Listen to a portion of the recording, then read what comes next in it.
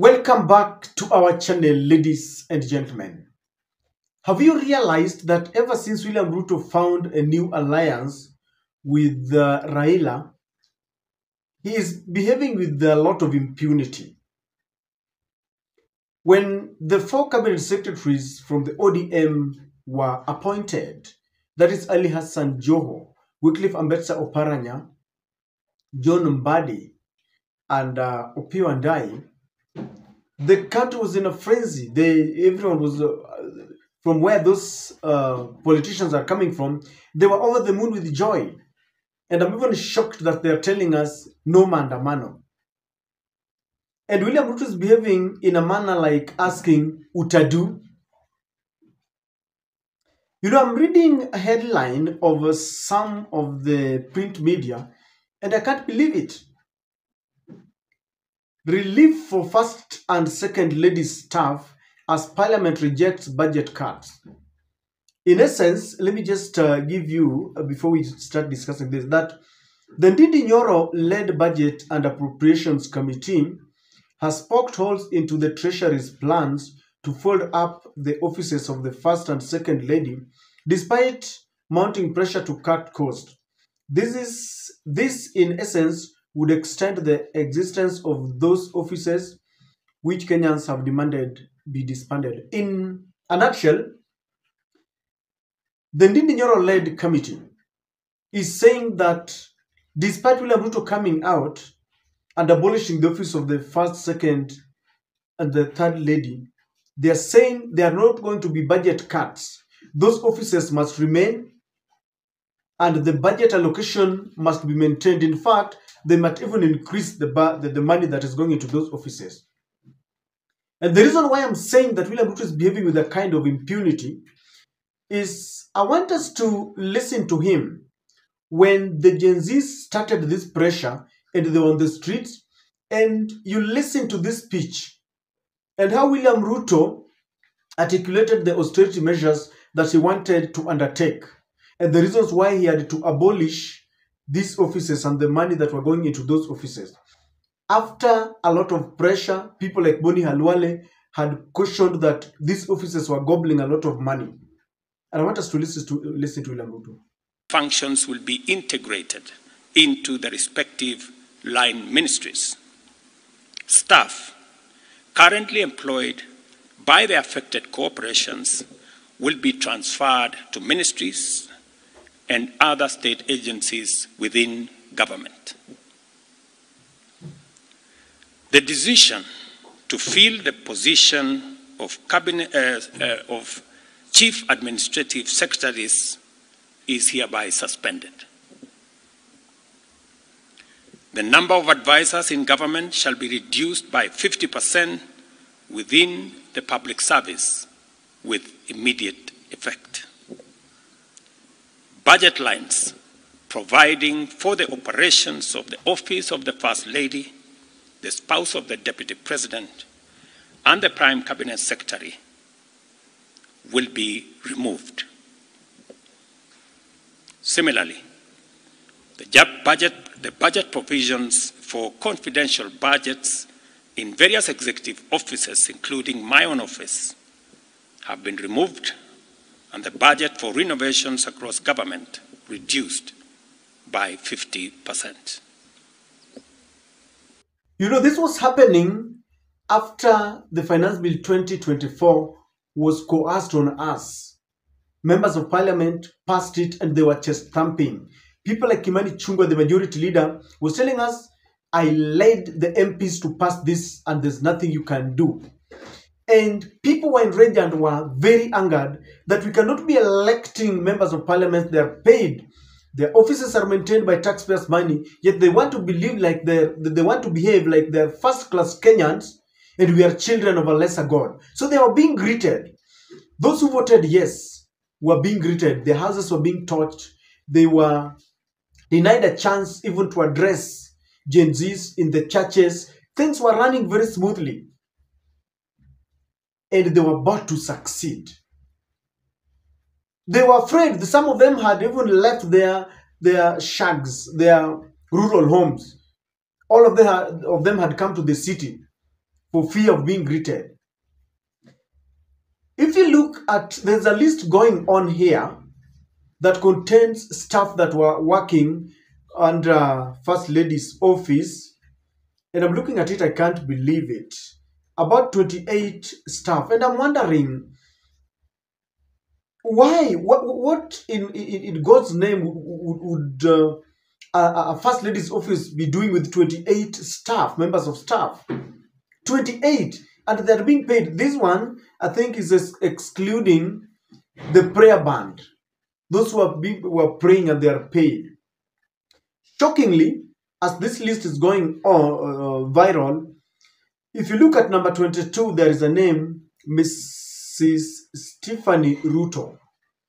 And people are trying to connect that Stephanie Ruto is Ruto's daughter. So they are saying that apart from William Ruto being the president of Kenya, his office paid heavily, maintained by taxpayers' money, the First Lady has employed, including her daughter, and they are gobbling money.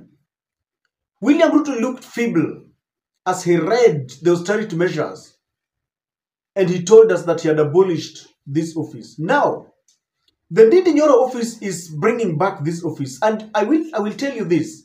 This is not Ndindi Nyoro.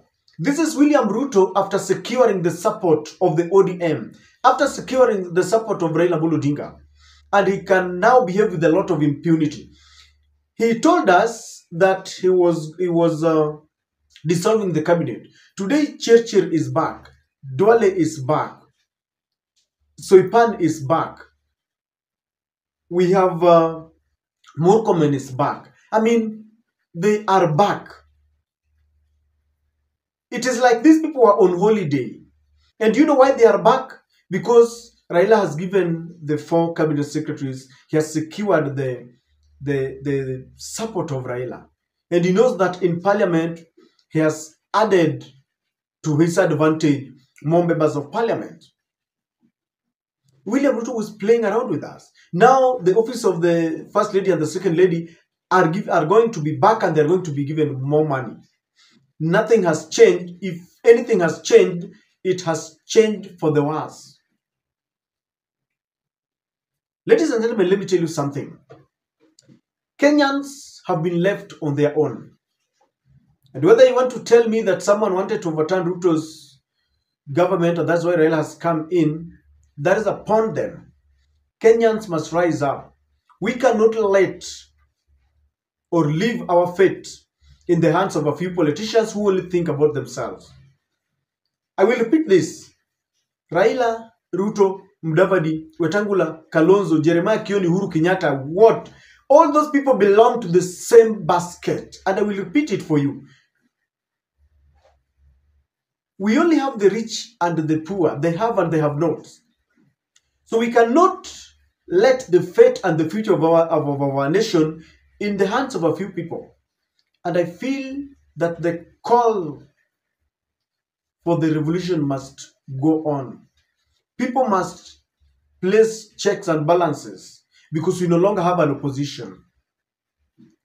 Gen Zs must come out with their rallying call to ensure that we go back to factory settings. You know, I must say this though.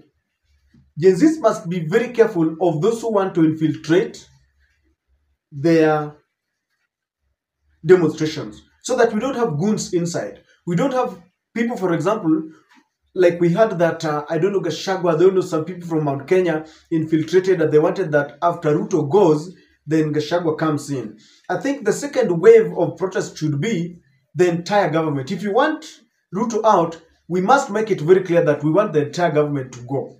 We must pile pressure so that we don't have, because what we have now come out with is that corruption is going to be perpetuated. No one is going to criticize when corruption and wastage continues. Victims who lost their lives are not going to be compensated. There is no justice. The trigger-happy policemen who are killing people are going to walk scot-free. We might even see another wave of kidnappings and torture, despite the fact that Ruto had said that he needs his direct and conditional release of those who are abducted, those who were apprehended. But he did say that, and of course, he also was saying that the policemen will carry their own cross. I don't think so. These people were working on his behalf.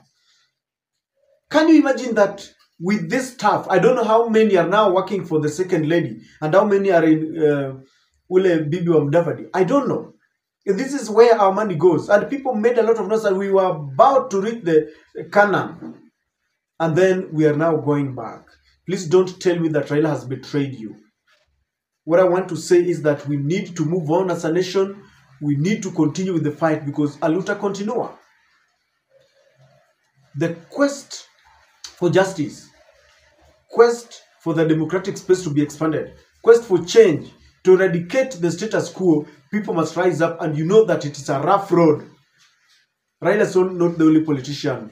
Let us forget about them and move on as a nation. We know that the person with the mantle is William Ruto. Let us demand accountability from him. This is very sad, and I think Kenyans must understand that these politicians are the same. The forest is the same. Because it was this way during Moi, during Kibaki it was the same, during Guru, we need fresh blood to sit at the helm. Someone who can understand the people, not someone telling us that he's a hustler, yet he's not. Gen Zs must not allow this, Kenyans must not allow this, because that is not Ndindi Nyoro speaking, but that is William Samoei Ruto. Dealing with us with impunity, Utadu, they have the numbers, they have the police, they have everything.